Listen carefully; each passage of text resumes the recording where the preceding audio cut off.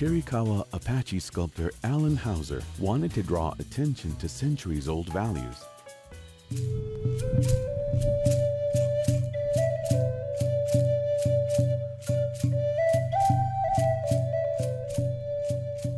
Storyteller tradition is in every aspect of Native America, and he used sculpture to speak instead of words.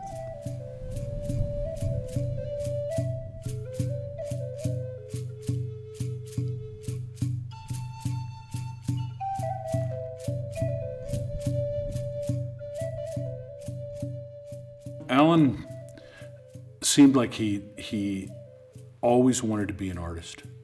He was born in a very modest environment in west central Oklahoma, and he taught himself to draw.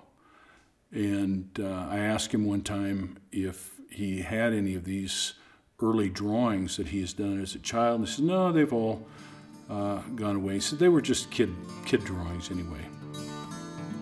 He was born with the muse, you know, he was born with this need to create and record things.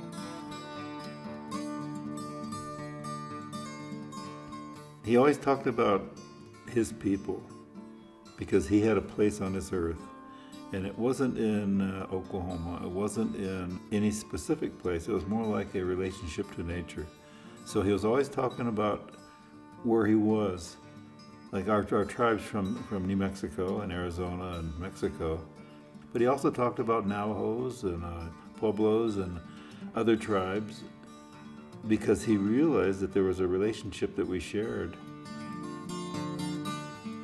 He was just like this encyclopedia of not only his own experiences, but my grandfather's. And my grandfather's the same with his grandfathers. And that was a continuing cultural dialogue that Allan somehow brought in other tribes. He never spoke from a Western point of view. He always brought in that cultural narrative.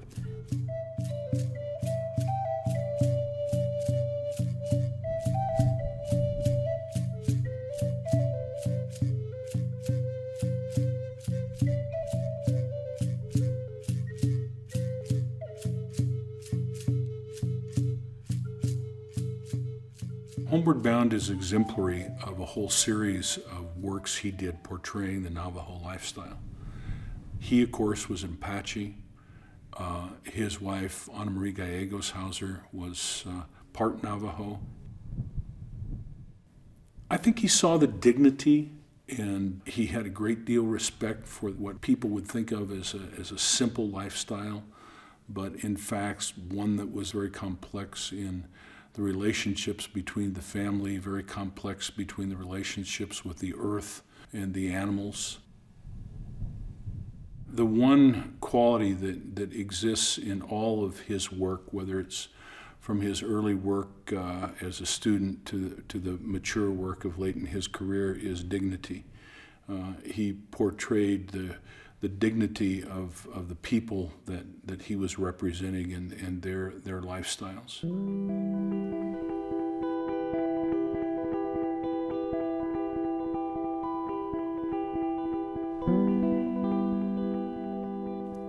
He was commissioned to do a sculpture in 1947 by the Interior Department. They were looking for an Indian sculptor to do a memorial for the soldiers who had died in World War II, the Native American soldiers.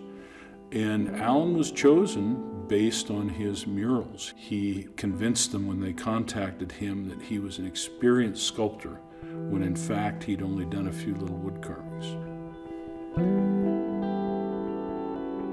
He continued to paint through the 1950s. He took a teaching job in Utah, and really painting and drawing remained his principal mediums through the 1960s. So the commission was really an anomaly.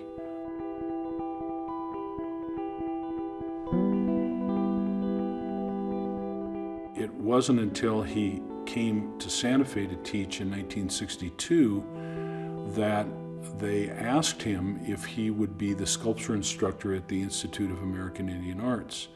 And that's really where he started to explore his own ideas and evolved his own ideas and had so much tremendous influence as a sculptor.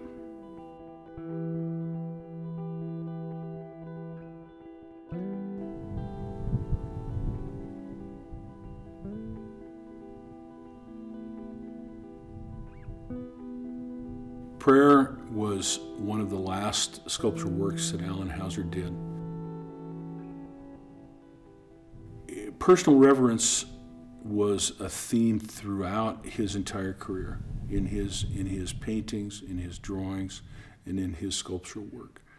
Another very well-known piece is one titled Offering of the Sacred Pipe, which is at the U.S. Mission to the United Nations in New York.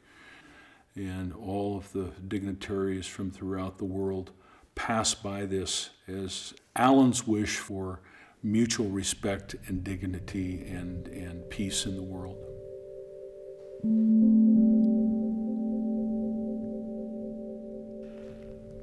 I think that he had a gift. Somebody told me it was a knack. He had the ability to do things, and he put his whole life into his artwork.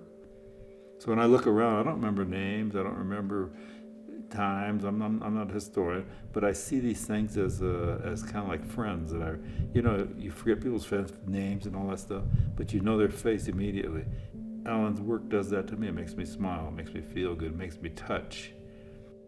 There are things about a sculptor that most people don't know, is they don't think with their eyes, they don't think with their minds, sometimes they think with their hands.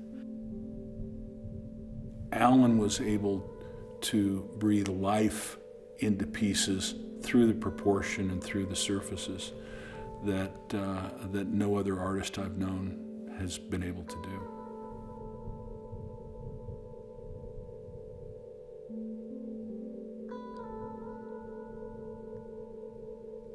Art was his way of communicating the human condition. Allan was a person who truly believed in the goodness of his fellow man and used the narrative of his work to talk about his own people, to talk about all Native people, and to talk about mankind. He believed in dignity, he believed in mutual respect, and his work sought to portray that.